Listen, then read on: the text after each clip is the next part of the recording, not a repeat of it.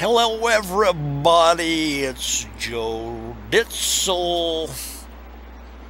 Time for a vlog. Hey, it's Thursday, July 21st, 2016 in Columbus, Ohio. This is High Street. And no, I shouldn't be on the sidewalk, but I always am. Skirting the law. Folks, have you ever bought a bicycle and spent the rest of your life adjusting it to your liking? That's exactly what I'm doing here. I just adjusted the seat Is this the a world's half inch. smallest traffic circle right here?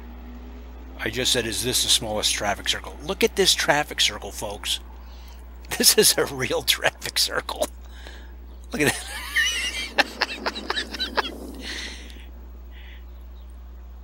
You go up to Akron, they have these The world's smallest traffic circle.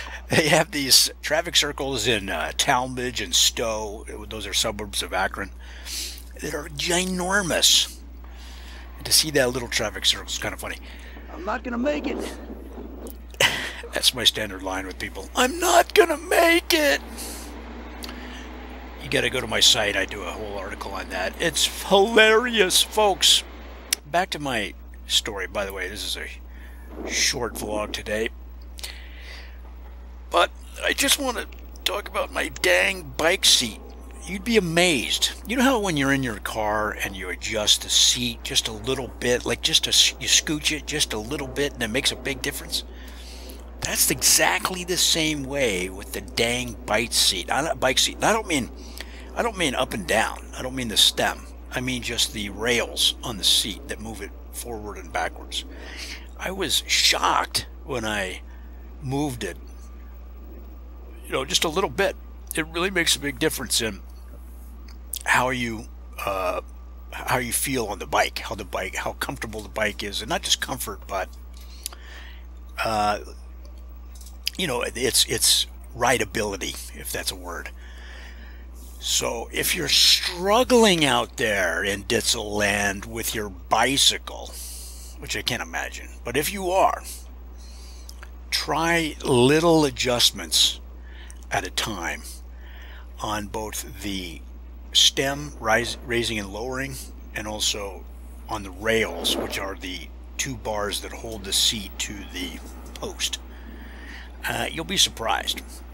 And now some people say to raise and lower the handlebars as well, but that's, unless you really know what you're doing, that's kind of a dark road to go down.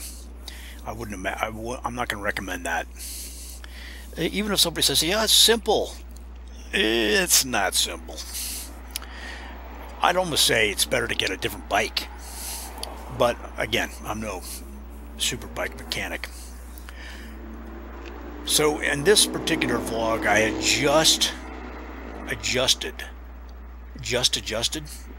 Wow.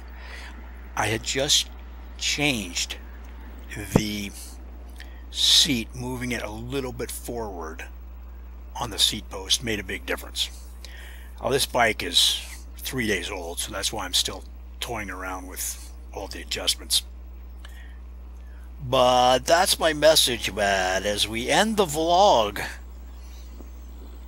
play around with your bike, and I think you're gonna like it a lot more.